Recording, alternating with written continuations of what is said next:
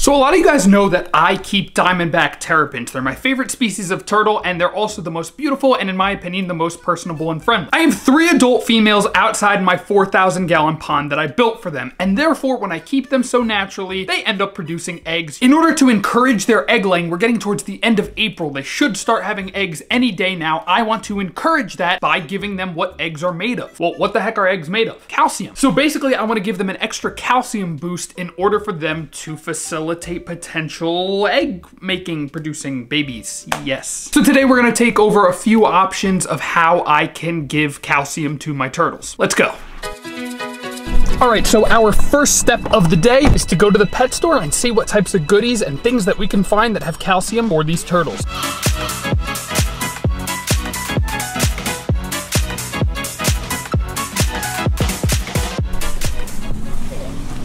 Hi, puppy. Okay. Let's see if I can find it. Apparently they sell specific cuddle bone for turtles. All right, this is the only one they have, and it's that much, and that's kind of a lot. So we're gonna go see if I can find some in the bird section, and then if not, I'll figure something out. So watch this, guys. Turtle bone, only turtle. It comes with how many of them? It's a 2-pack. Wow, what a steal for $7, right? Ready? Watch this, watch this. Go right over here. For $1 more, but marketed for birds, you get 1, 2, 3 times as much cuddle bone. That's what it's about. This deals, baby, the deals. Look at that. Hi, buddy. Holy nuts. Look at him go. You're so soft. And a Herman's tortoise. Oh, cool. Thank you so much, you too. Okay. Now guys, for our next stop, you'd be surprised what you can find at your local hardware store. This is what I see when I roll up to the house. Look at them all basking. Oh, someone jumped in. So here we've got our cuddle bone. Let's go ahead, bring this to the turtles and get them munching. Also, this cuddle bone does have some extra ingredients, some powder flaxseed oil, which is a source of omega-3 fatty acids. I looked up all this stuff and this is all safe for turtles. That thiamine is vitamin B, which is good for them, and the flaxseed oil is not a problem. As you can see, I haven't fed the turtles for like 2 days because I wanted them to get nice and friggin' hungry, so that way they would be more likely to take down whole pieces of cuddle bone. Okay, dragon fruit is getting ahead of herself. Don't bite my toe. So we can see everyone is very hungry. Everyone's very eager. The girls are going crazy. Let's go ahead and give them this cuddle bone. For some reason, I don't think that's been filming, but Bean is totally tearing up. She ate an entire block just on her own. That's how you know that this animal is getting plenty of calcium. Now, in particularly, we'll want to give this to the breeding females, which is Bean, Flipper, and she's right behind me, dragon fruit.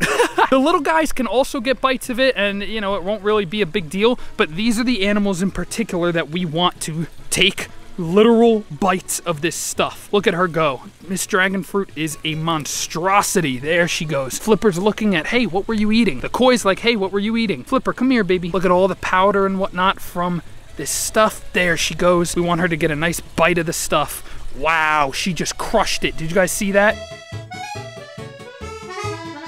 She completely just crushed that thing in half. That's the power that these animals have with their jaws. This young lady, this is an ornate right here. I don't think that she's gonna produce this year, but hey, there's no harm in tossing her a little bit of cuddle bone as well. See if she'll eat that. They're all the way down there eating the cuddle bone. Miss Dragon Fruit, here you are.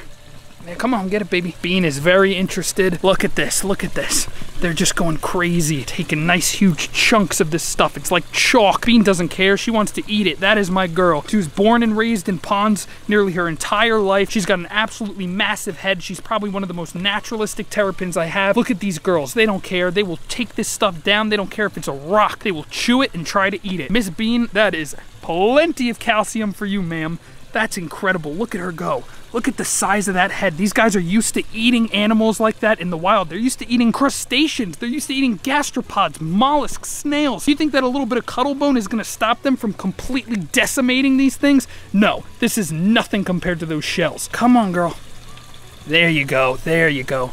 I know it's like chalk, but this stuff, actually sometimes the terrapins, you can see they enjoy eating it, like Miss Bean here loves it. The other two are not huge fans, but they are chewing on it, they are eating it. That's the main point. Yeah, they don't love it, but yes, they will eat it, and yes, it will totally help increase their calcium levels and hopefully lead to egg production. These other 2 pieces of Cuttlebone sank to the bottom of the pond, so we're hoping that later on, maybe today, maybe tomorrow, maybe in a week from now, if nobody eats that, they'll come along and they'll just graze on it. As they get hungrier and hungrier, they will get I mean, I'm not saying that I'm not going to feed them for a week. However, if they get hungry, I like to give them the option to choose when to eat as they would naturally. What these guys will do, they essentially graze in the wild, but they graze on protein-filled food sources. So they graze on these snails, on these mollusks. They'll come around, they'll sift through the sand and eat these bivalves and things. See, now Dragon Fruit's getting into it, yeah. She is going for that freaking Cuttlebone. She is loving it. See, this is what we wanted to see. She knows that she's not getting anything else. So as we can see down low, on that side as well, these animals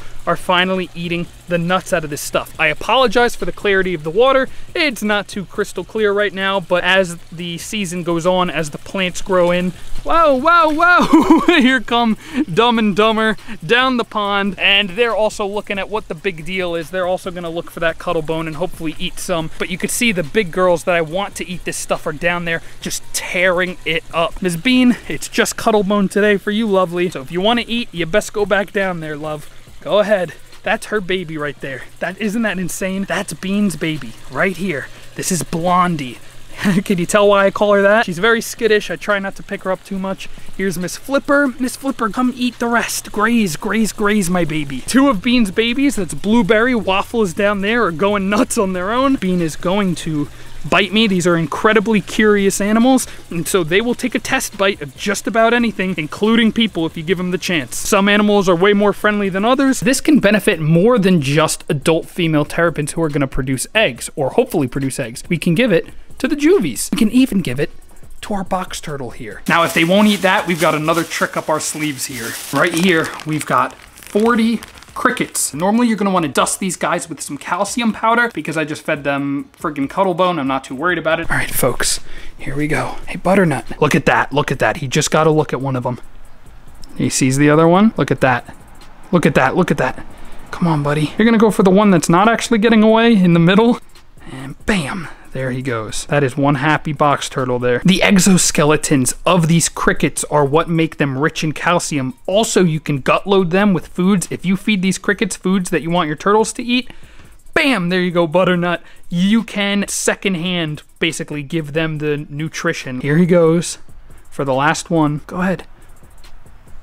Oh, being gentle there. And not so gentle. Guys, look. What did I say about the calcium? Literally the box turtle, one of my pickiest animals, is eating the freaking Cuttlebone. That is pretty awesome. Look at that, we've got our first cricket in and first cricket out. Come here, guys. All right, guys, come on, start eating. Go ahead, get it. There you go, Waffle. Nice, nice, nice. Now, when one terrapin gets it, the other's interested, guys. These are communal creatures that pick up on each other's eating habits. If one is eating something, the other will then, just out of habit, it will want it. Bean just took one down there. She knows the drill. She's gonna go ahead. She's gonna see that one. Oh, she's got it. There she goes. Atta girl. Look, look, look, look, look, look. Urkel's got one in his mouth. Urkel's got one in his mouth. We're gonna take this one. Something Lion King reference. Boop, back in the water. There goes Mochi's got it. Mochi's got it. That is a very smart turtle that I have right there. That's it, guys. Crickets are done. So, folks, those are some well-diversified food options that you can give to your animals to make sure that they're getting the calcium they need. We can give them literal Cuttlebone. We can give them crickets dusted with calcium. We can give them bone-in fish, which I wasn't able to find today. Just like those crickets had exoskeletons, bait shrimp also have exoskeletons. I would feed that to my terrapins, but they go a little bit too crazy for shrimp. So we're not gonna do that today. I hope you guys learned something. Thank you guys so much for watching, and I'll see y'all in the next one.